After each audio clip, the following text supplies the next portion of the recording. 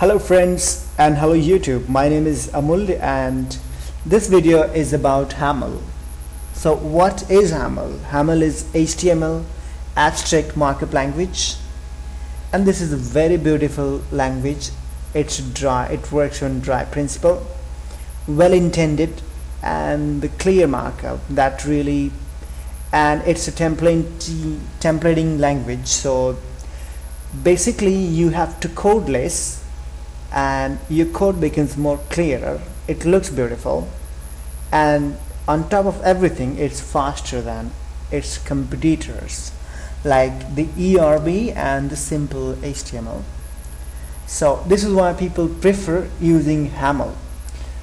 So let's go ahead and see what exactly how it looks like. So you see, if you are using simple HTML, you have to type this much of code, and if you start using Haml, or for that matter ERB, if you're using ERB and using HTML, and when you have a gem install, Haml gem install in your Ruby on Rails project, you have to type only this much, yeah. This looks prettier, this looks beautiful, and is faster than the ERB. So if you have a question, you want to know more about Haml, you can read everything on this page, that is haml.info. Otherwise you can simply go on to about page and have a look. Core principle: markup should be beautiful, markup should be dry, markup should be well indented, HTML structure should be clear, and then history. These are the main features basically. And to know more about this Haml, you can visit this documentation page, which is here. So this gives you an introduction of this Haml, that is HTML abstract markup language.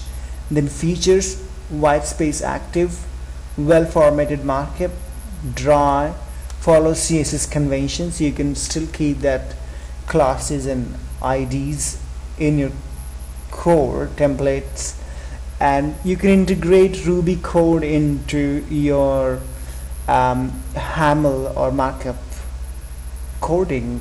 Implements Rails templates with .haml extensions. If you do not understand, so instead of .erb you can have that .haml if you have this Haml gem installed into your project. So you can have a little bit of idea on this page, and that would be enough to get you started with Haml. Here you go, yep. And so there's a blog, so blog.haml.info, that's the web address. And if you see, okay, so the last post was published in February 2013.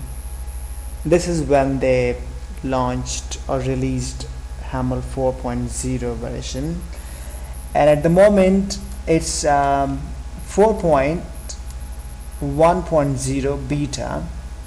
So this is the latest one. So you can read more about Haml. What is new in Haml beta 3.2?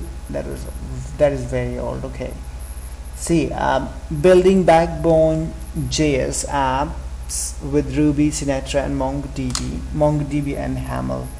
Save lots of time by writing your HTML with Haml. So this is why people love using Haml. It saves time when you have to code, and is faster, and you can you can integrate your Ruby code in this Haml. Very simple, and it's very simple. So this is how you can start using and integrating Haml into your Ruby projects, be it Sinatra or Ruby on Rails. So that's it for this video. One more thing: if you're a really beginner, you don't have no idea about Haml, so what you can do, you can visit this page, which is html2haml.com. So this is going to convert all of your HTML codes to Haml. So you simply, just for learner, if you're stuck with some line of code and you don't know how to write in Haml, type the HTML form here and you'll get that in Haml. So this is good for the beginners and for anyone if you're stuck with something.